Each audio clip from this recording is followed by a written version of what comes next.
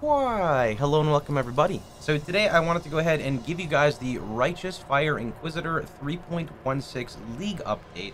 I'm currently level 90 and I wanted to make this video to specifically address what I have changed / augmented from the original templates before the league started. For the most part, you don't have to worry, there's not really any regret changes. The tree is identical. I think the only change I've done with the tree is like specking here and grabbing this for AoE, and that's quite literally about it. There will be a cluster jewel setup later, but I'm not going into that right now because I don't have the currency for it. With that being said, I'm going to go ahead and jump into a quick tier 11 map, and then I'll go ahead and explain pretty much what I have changed with my gear, because there has been some itemization changes and some gem link changes, and more importantly, some aura changes. This map does have reduced AoE on it, so our RF is not going to be as girthy as, it should be. So, yep.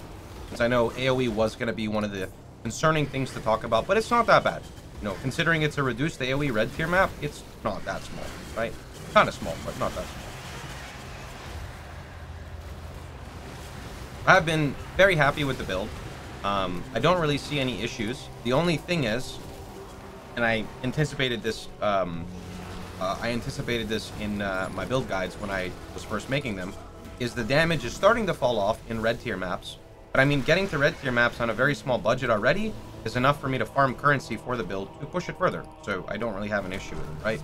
RF is not really one of those glass cannon builds where you're downing, Elder Guardians on like a 2 Exalt budget and insta-giving them, but you get insta-give. It's more like a sustained build where when you get to the point where you can tank stuff, it's very comfy because you don't. You obviously still want to, okay, that was not very comfy though. What the fuck was that? There gets to a point where you can pretty much tank majority of content, so you don't just get like insta-give from a lot of content. Very comfy. Very comfy. I don't know what that was, man. There are just some crazy mobs. Also, where are the bosses? Did I miss the bosses? Am I running Canyon backwards? Oh, here they are. It's double boss Canyon red tier? That's a little spook. No, I don't have a remove bleed yet. No remove bleed and bad chaos res. Okay. Uh-oh, I'm rooted. I can't move.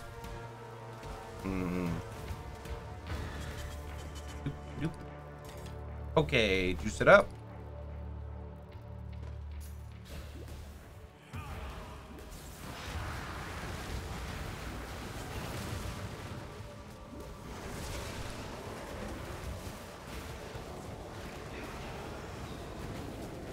I think it's the aura stacking that really makes a big difference as well.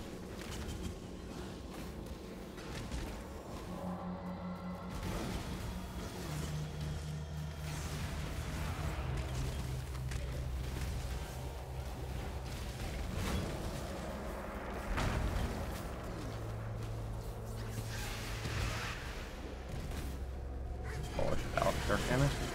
I have an Exalt. That's okay.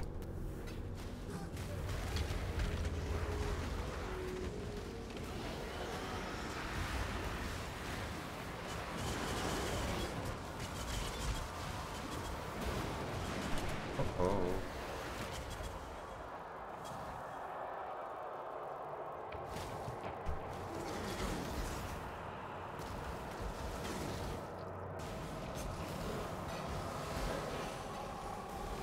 I think maybe a little too extreme right now for pushing 100 stacks in this map. Usually I feel like I'm around like 120 to 150, but 150 is when it gets real spooked. Just because it's hard to identify what damage type I'm taking.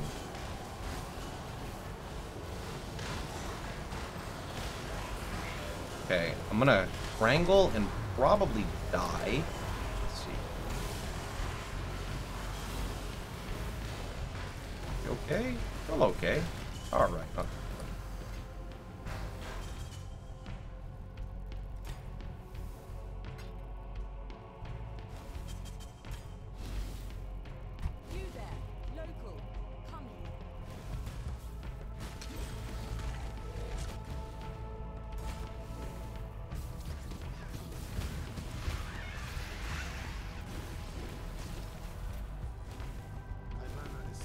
Okay. Metamorph.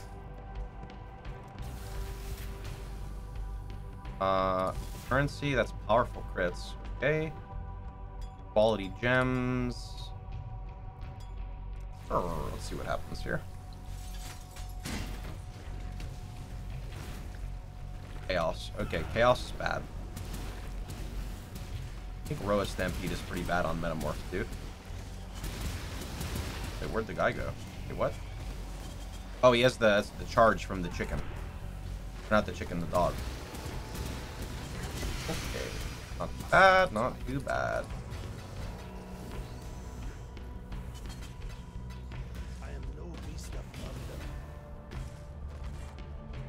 Oh. Maybe one more?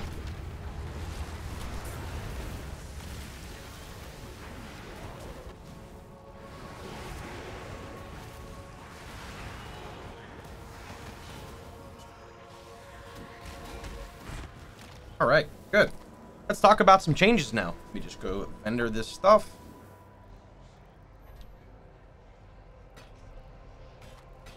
Oh.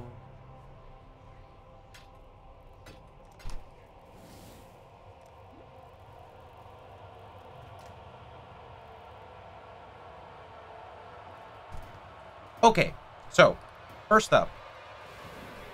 Step one, I want to go ahead and bring the importance to the unique rings, which are here and here. There's basically 3 unique rings that I would recommend for you guys to kind of take a look at.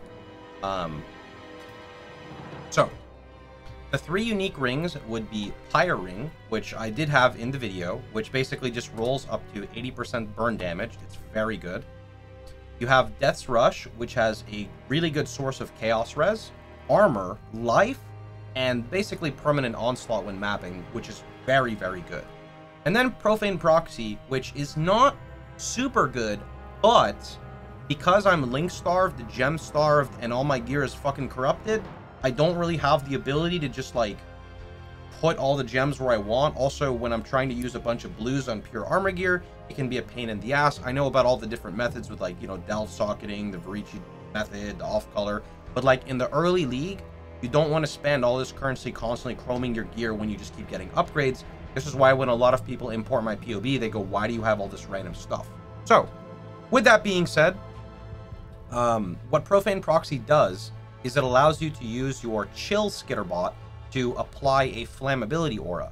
So you get a shock multiplier Skitterbot, and you get a flam Skitterbot. Now, this is not like an endgame option. This is just something budget. This is a 2C ring. This is a 2C ring. This is a 2C ring. All very cheap. You do get a lot more damage running flammability because of the minus 46 fire res versus the 74% increased burn. So this is one nice option. Now, to run Skitterbots, this moves me to the next part of my auras. So originally, I did run Purity of Fire. Because of all the new sources of life regen in the game, example, helmets can roll increased life regen, boots can roll increased life regen, gloves can even roll increased life regen. Do I have my secret pair of gloves here? Let's see. Gloves, as an example, I have a pair of gloves with 16% life regen, with 7% life regen, with 111 life roll.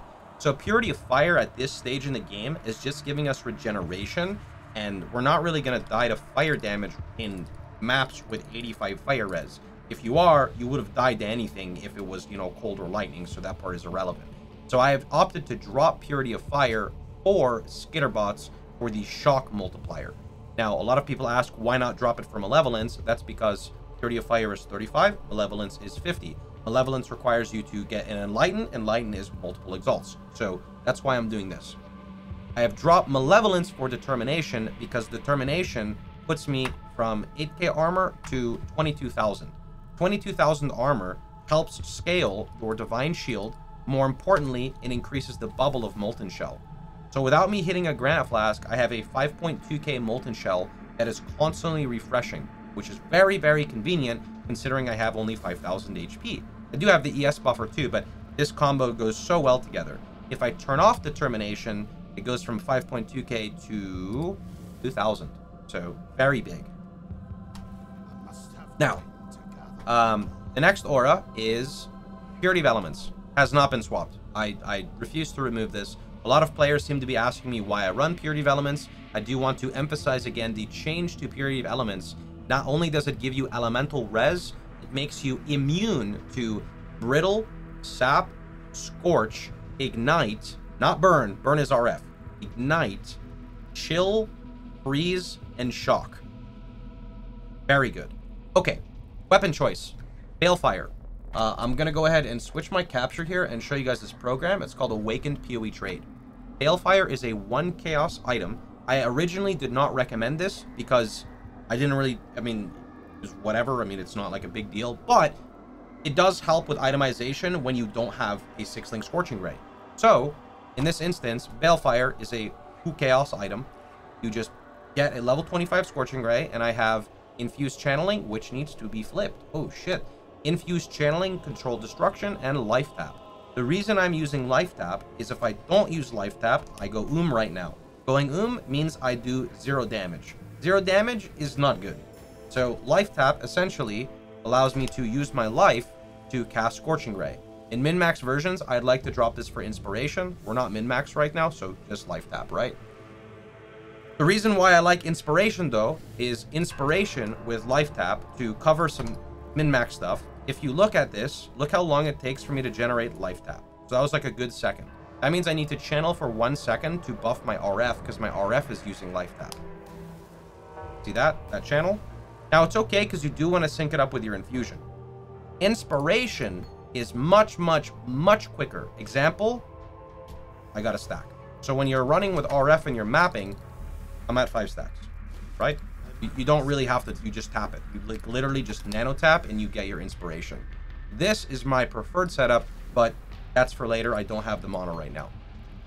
Okay, moving on to the helmet. Why am I not running RF in my helmet? Because I need Essence of Delirium or Essence of Horror to craft on Elder-based helmet, which is going to be a bit expensive. So right now I'm running Righteous Fire in my 6-link because I want to get currency to craft my helmet. For now, I'm just using an armor helm with life regeneration. The links in my helmet are Summon Skitterbot, Determination, Burn Damage, Vol RF. This is fluff. You don't need it. I'm basically just leveling them. Again, it's just kind of like fluff. It does help a bit, but it's not a super big deal right now. Ideally, I would like to get a 2120 Vol Righteous Fire. It's going to be expensive. You can only get it through double corrupting. As for what's better, a 21 RF versus a 2020 Vol RF, I'm going to say the Vol RF is better if you spam it. If you don't like Vol RF because it's scary, use a regular Righteous Fire. Let's go over to the shield. I'm running Wave of Conviction, Combustion, and cast when damage taken. When mobs hit me, I shoot out a Wave of Conviction, which applies fire exposure. Scorching Ray applies fire exposure, but this instantly applies the exposure. And even when I'm mapping, a mob hits me, it shoots a Wave of Conviction, it slaps 30 monsters. I now have minus res from this. Scorching Ray is more for applying exposure on boss fights. Then it also rolls Combustion, which rolls a chance to minus their fire res on top of that. I'm using a Rise of the Phoenix for the maximum fire resist. Moving on to the chest piece. You can get this chest piece via Emperor of Purity. So Emperor of Purity, I'm going to bring up PoE Trade here.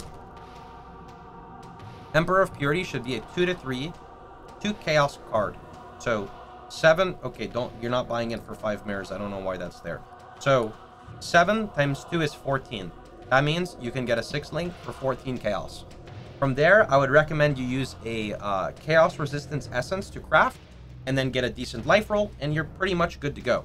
Now for my prefix, I would like to get life gained as added ES, but I cannot do that right now because I need to get it unlocked with Betrayal. So I just have an armor chest at the moment.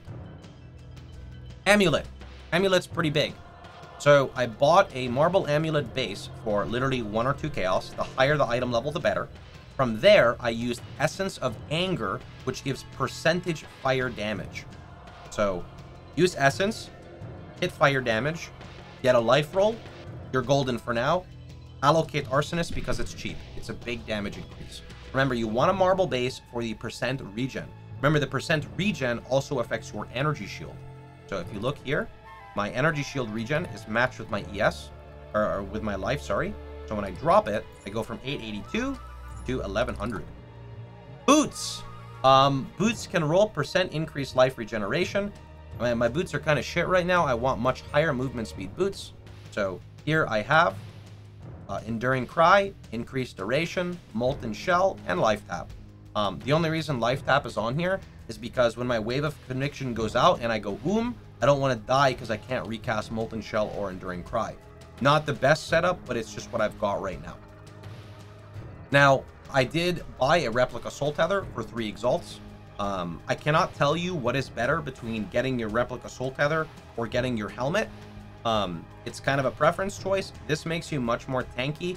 It's kind of the entire reason why I play Inquisitor RF. So for me, this is my #1 goal. This is like literally why I play Path of Exile right now. This is just such a cool and unique interaction for me. It makes it very fun, right? Super good piece. It splits the degen between your life and ES, thus drastically increasing your survivability. It's also really good in the league mechanic because you're getting swarmed, constantly getting hit, so now you're regenning to both sides, right? Your life and your ES.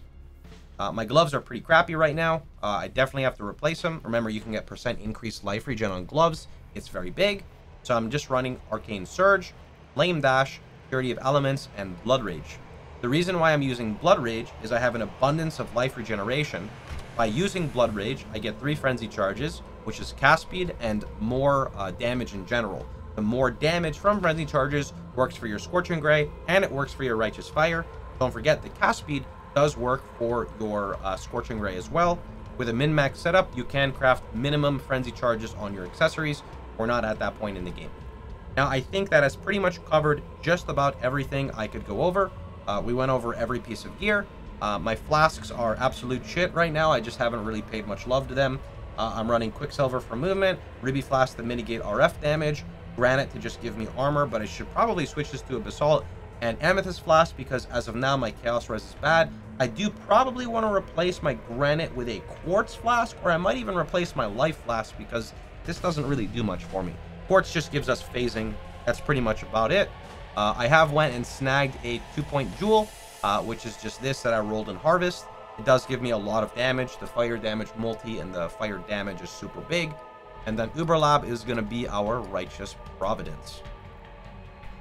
All right, that's pretty much about it. I think I've covered everything I can. I hope you guys had a wonderful time. I hope you guys are enjoying your league start with Righteous Fire. If you did, feel free to hit that follow button. No, feel free to hit that subscribe button on YouTube. There we go. And don't forget, you can catch me streaming live every day at twitch.tv/Pohx. Take care. Thanks for watching, everyone. See you guys all tomorrow.